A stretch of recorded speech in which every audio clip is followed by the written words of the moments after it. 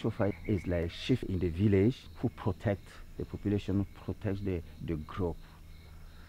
When he came and they killed his mother, everywhere he has the wound in his head, his arm. When he came, he's angry. He did not want somebody to touch him. He get really pain. He stay firstly with the Rachel Wagen, who is director. He stay with him for a few days, and after her, his me. To make relation with Shufai is not easy.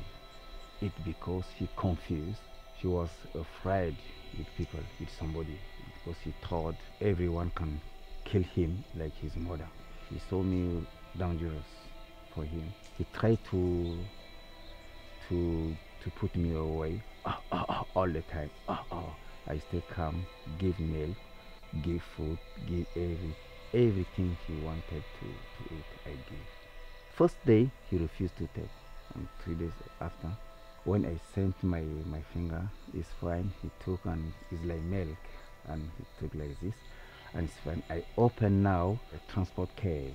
Veterinarian come and clean his head and the arm. It's not easy for him to arrive in the project. Sometimes when he hurt, he get pain, and he cannot walk very well. The veterinarian told me that firstly when they come to make radio, and they said it's fine, they can come and put iron inside for him, and he will have opportunity to walk very well.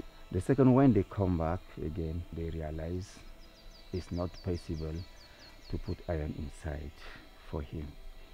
The good solution they have to cut the arm and leave one arm for him. It's because all the time he got pain. To remove this pain, they need to cut. I did not want. I discussed with them every time. Every time I discuss with them, and I'm not happy, and they try to explain to me. Finally, I agree, and they cut. The day they cut the arm, I did not want to stay with them. I go very far. And when they did all things, it's fine. But now it's not better. And he ate, he stayed in the group. Unfortunately, he has one arm, and now it's okay.